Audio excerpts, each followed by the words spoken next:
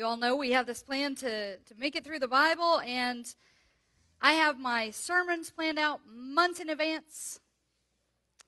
And I knew as part of this trip, one of the things that would be transformative for us would be to see things from both the Israeli and Palestinian side. So I knew I would need to preach on Israel and Palestine. And then things sort of blow up over there. So it's more important than ever that we talk about this, but also that we have some humility about it as they struggle yet again to find a way. I'm also going to share with you that we know a lot of the Israeli perspective. We know less of the Palestinian perspective. And that was what was transformative for the people on the trip, was understanding and seeing the reality of life in Palestine. So today's sermon will seem to favor the Palestinian perspective. It is simply that was for us the most dramatic encounter. I don't think we are meant to pick sides in this story, in part because it's not our story, but also because these are all beloved children of God. So I invite you to have an open heart as we approach this topic today. And as I read from Leviticus, chapter 35, verses 35 to 43. If one of your fellow Israelites faces financial difficulty and is in a shaky situation with you, you must assist them as you would an immigrant or foreign guest so that they can survive among you. Do not take interest from them or any kind of profit from interest, but fear your God so that your fellow Israelite can survive among you. Do not lend a poor Israelite money with interest or lend food at a profit. I am the Lord your God who brought you out from the land of Egypt to give you Canaan's land and to be your God. If one of your fellow Israelites faces financial difficulty with you and sells themselves to you, you must not make him work as a slave. Instead, they will be like a hired laborer or foreign guest to you. They will work for you until the Jubilee year, at which point the poor Israelite, along with their children, will be released from you. They can return to their extended family and to their family property. You must do this because these people are my servants. I brought them out of Egypt's land. They must not be sold as slaves. You will not harshly rule over them, but must fear your God. This is the word of God for the people of God. Thanks be to God. Let us pray. Lord, open our hearts, our minds, and our eyes, that we might see and know the word you have for us this day. In your holy name we pray. Amen.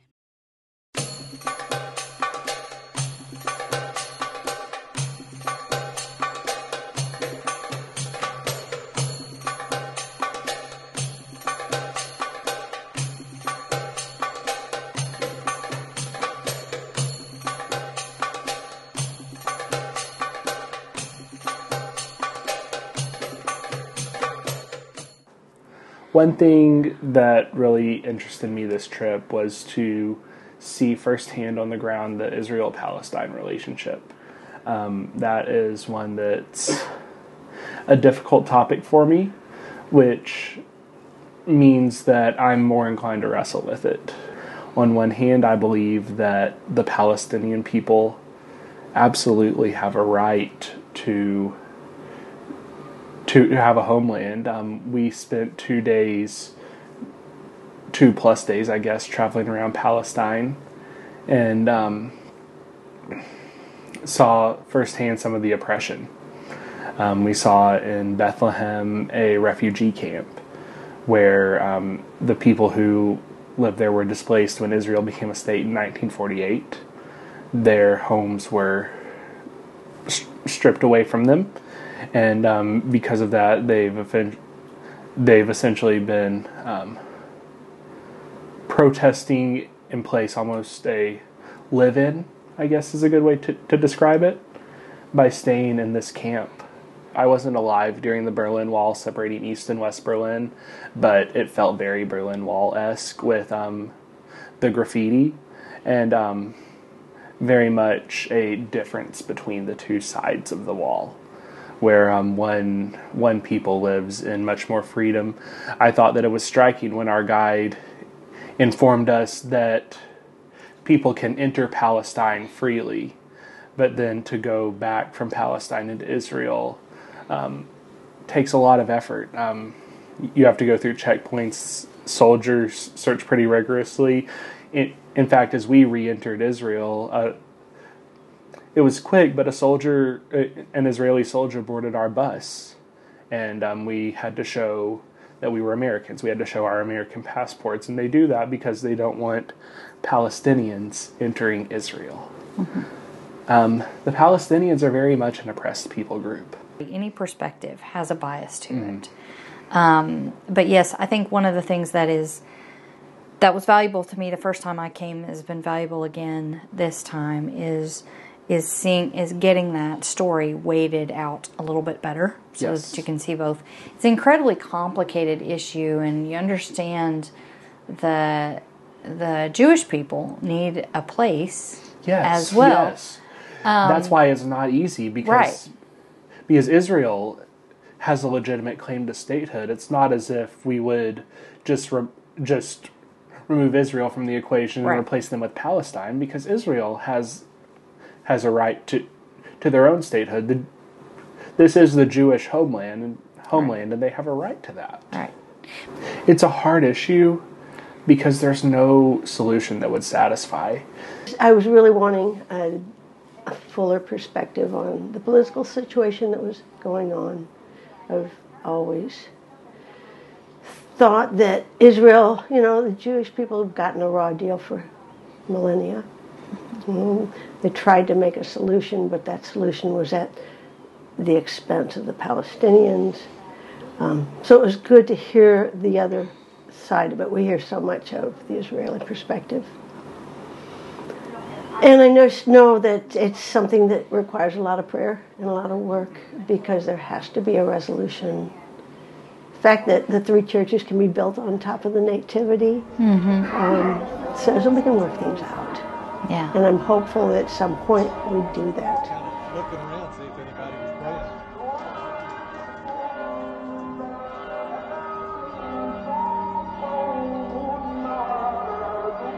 After he finished the reading.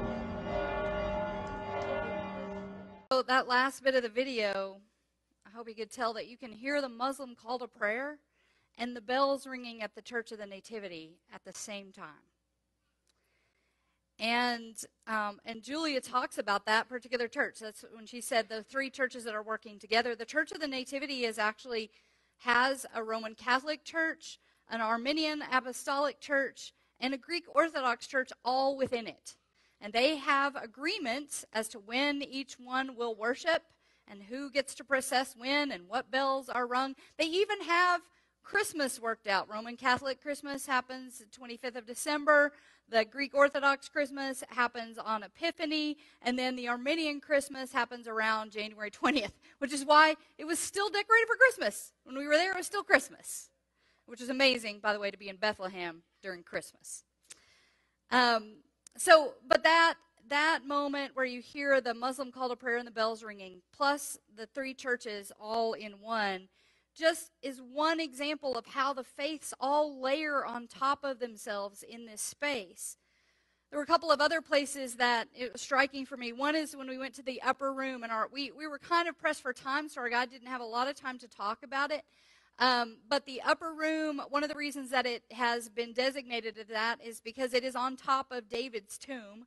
So you have David's purported tomb, and then on top of that you have the upper room. So it's dear to Judaism, it's dear to Christianity, and then because Jesus is important in Islam. He is a great prophet in Islam. For a while, the upper room has been controlled by Muslims, and so there is actually a cutout in the upper room directing the area, the turn toward Mecca. So when Muslims are in that place, they know which direction to turn to pray. And there is even a gift of a pope in there that is a tree with three branches. And it is to represent the three Abrahamic faiths, Judaism, Christianity, and Islam, all represented there. And then the opening picture where the title was, and then one of the early pictures in the video, you may have saw that golden domed building. That is the Dome of the Rock, which is on top of the Temple Mount. And the Temple Mount is a beloved space, especially for Judaism and Islam. It is where the first and second temple was built, and it was in part built there because that is supposedly that rock that's under the Dome of the Rock is where Abraham was called to sacrifice Isaac. So it is a very holy space. In fact, it is perhaps the holiest space and site in all of Judaism. But it is also where Muhammad landed on that rock as he descended from heaven on a winged horse, which makes it one of the three holiest sites in Islam. And by the way, our guide, when he was explaining this to us, said, yes, he landed on the same rock. He couldn't land 1 meter over. Like 1 meter over would have been very helpful. And there have been a number of agreements that have come about regarding the Temple Mount. One of them a key result of the 6 Days War in the 1960s, in which agreements were made that the Dome of the Rock would remain Muslim, and up there on the Temple Mount, only Muslims can pray. Jews have the Wailing Wall, which is right down from it, and they pray there, but only Muslims can pray up on the Temple Mount, and that is a Muslim mosque, and no other worship to take place there. Jordan actually controls the Temple Mount. Israel provides the security. It's in Jerusalem. And Jerusalem is a tricky town because part of it is Palestinian and part of it is Israeli. And both Israel and Palestine would like to claim Jerusalem as their capital. Neither is allowed to right now because of the contested reality. Now, some of you may have noticed in the news, I just told you last week how safe we felt, how at peace everything was, and since then, since we got back, things have erupted. And when we look at what the source of the recent tensions are, well, was it the Israeli politician who went up on the Temple Mount? He did not pray there, but it was like pushing up against those restrictions, like he might pray there. Well, that raised some anxiety among the Palestinians and may have started some plotting, some preparation for in case things happen, which then caused Israel to raid a refugee camp in which civilians were killed, which then inspired a Palestinian to open fire on a synagogue and some other areas in Jerusalem, right there at the Mount of Olives where we all were. Took place there. And as of this morning, we got news that Israel's response is going to be to arm its citizens. I would love for them to have some conversation with us about how that works. So then the question becomes, who is at fault? Well, how far do you want to go back? Do you want to just look at these recent events? Do you want to look at the events a couple of years ago that led to that politician's election? Or when a 13-year-old Palestinian was killed in another raid? Do you want to go back to the formation of Hamas or of the PLO? Do you want to go back to the 6 Days War? Do you want to go to the UN? Do you want to go to Hitler and blame Hitler for what happened to the Jews? Do you want to go to the British occupation after Ottoman rule? Do you want to go to the Crusades? Or do you want to go back to the Bible, in which God promises the Hebrew people, a land that the Canaanites already live on? Who is right? Who is right? There's no clear answer. But in this moment, as I said, I'm going to share a little bit about what we experienced in Palestine. Because Bethlehem is in Palestine. That surprises a lot of people. Part of Jerusalem is considered Palestinian. So I'm going to share a little bit of what we experienced in Bethlehem and the West Bank. You saw the wall. It is monstrous, y'all. It's monstrous. And stretches the entire run of the West Bank. You heard about the checkpoints that we went through.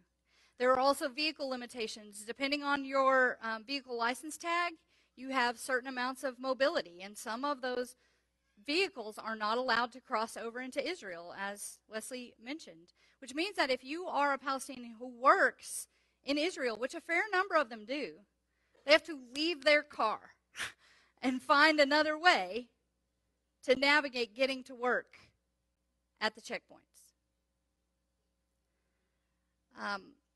Wesley also mentioned a little bit the refugee camps. So if you're unfamiliar with the refugee camps, these were camps that were set up when Israel is made into a state.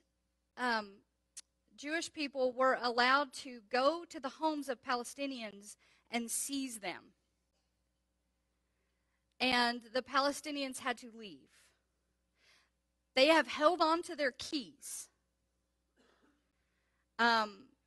in hopes that one day they will get to go back to their home. But in the meantime are living in stacked housing that is little more than slums. And, you know, when I talk about this with Americans, a lot of times the reaction is, well, why don't they just get over it? Why don't they just get over, it's been decades now. Like the people that are living in the refugee camps haven't even ever lived in those houses. Why don't they get over it? To which I want to say, first of all, would you get over it? Would you get over it if someone showed up at your house and said, this is my house now, leave? But also, I want to say, really, Americans, the land of the Hatfields and the McCoys, the land of the North and the South, the land of the Republicans and the Democrats, what makes us think we would get over it?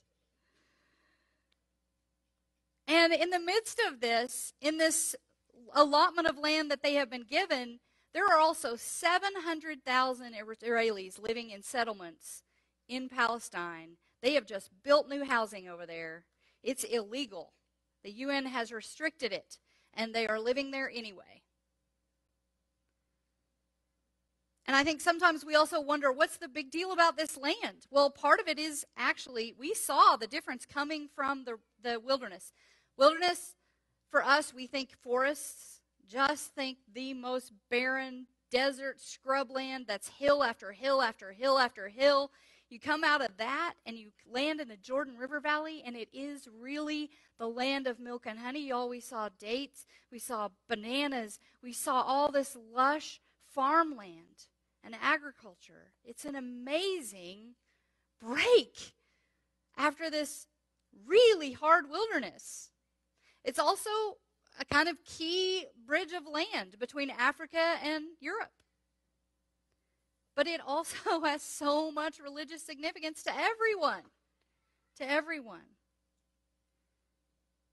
And we saw also, as we were there, the impact on the land by the absence of infrastructure. There is trash everywhere. All over Palestine. Because they don't have the infrastructure in place to take care of it. And there are giant jugs on the roofs of the Palestinian houses. And somebody asked about him, and our driver said, "Oh, it is so exciting, we will never run out of water." What he did not say was what I learned the previous time I went there.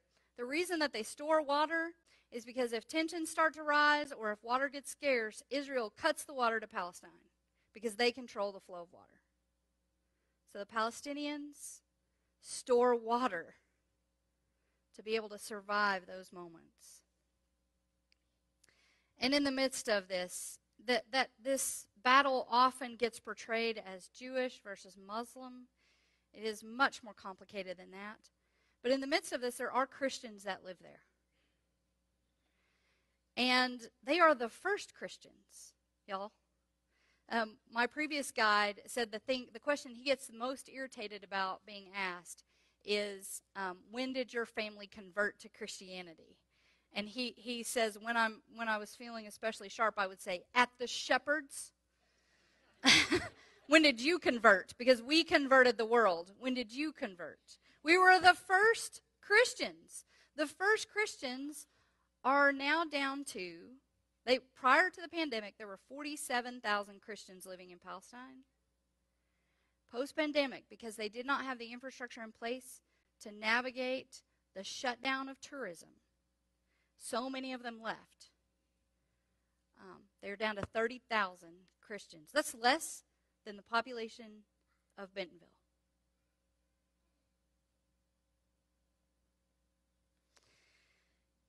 It's just so hard.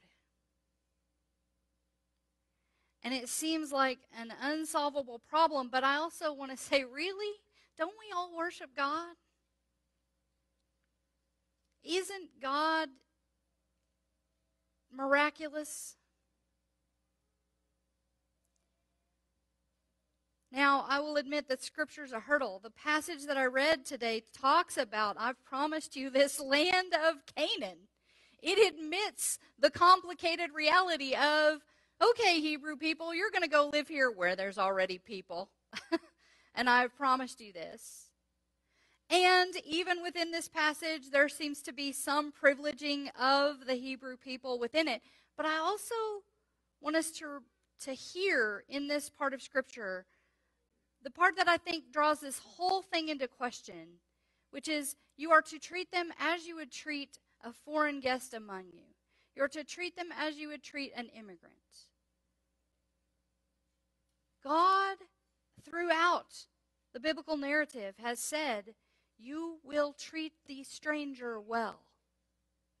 You will take care of the stranger, the orphan, the widow, the immigrant. You will take care of the vulnerable among you.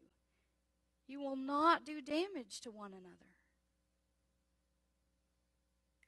Yes, you need a home. Yes, you need a place. But so do others. So I think that in the midst of Scripture being part of the problem, let's just acknowledge that. It's part of the problem. It is also the source of the solution, of paying attention and making space. Making space for each other amidst difference. Taking care of those who have need. And seeking everyone's freedom and liberation from slavery. And I think also that inclusion of people points to the other solution, which is the people. One of the things that our guide said was, he said, honestly, 80% of all the people want to live together in peace. 80% of us want to find a way to be together. It's the 20% that's holding us captive. Does that sound familiar? Does it sound like our political system? Does it sound like our church? In the midst of the division, if you ask United Methodists, 80% of us want to find a way to live together. 20% want to divide. What is it about that 80-20 split? There's a movie coming out called 80 for Brady, right? About those 80-year-olds that went to find Tom Brady. I think we need an 80 for love and peace.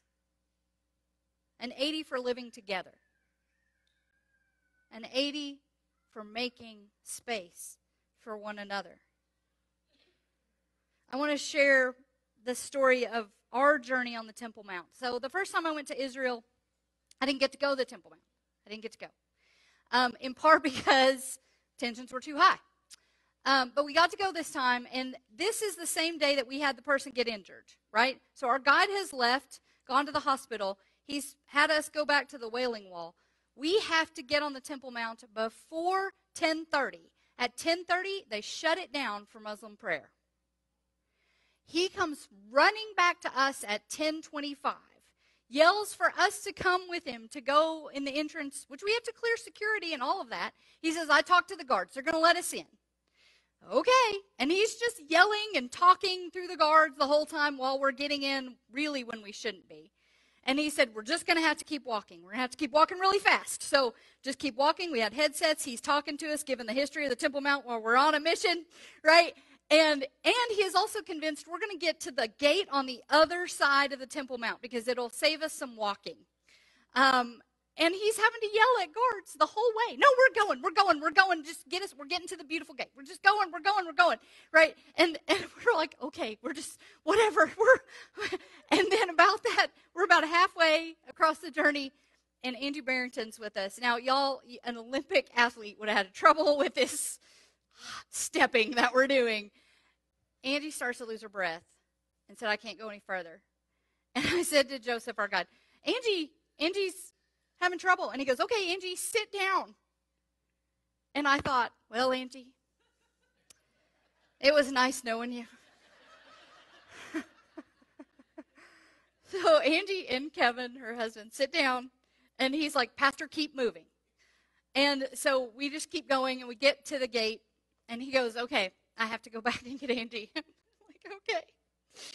And a few minutes later, he and Kevin run back. And I see them both, and I'm like, oh, we really did lose Angie.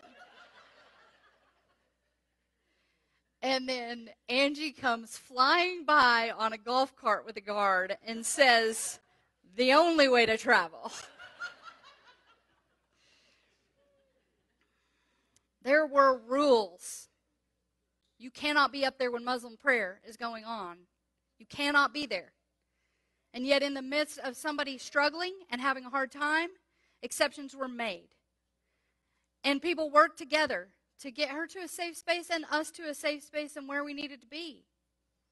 And I think that's ultimately what people want to do. I think ultimately all it is to love your neighbor as yourself.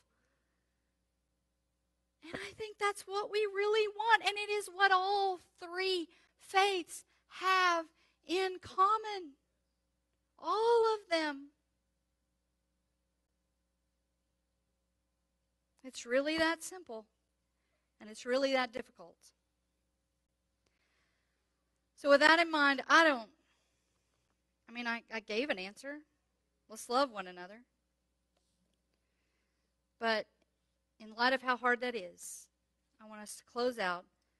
I'm not going to pray. We're just going to have a moment of silence for all the hurt that's going on in Jerusalem and Palestine and Memphis, everywhere. Let's go to the Lord and ask for God's peace.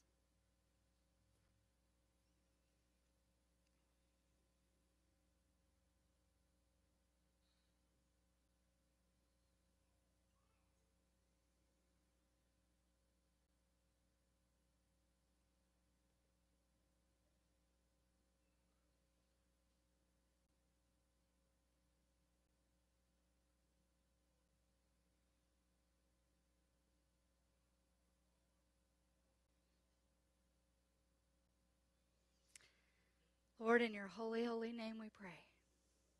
Amen.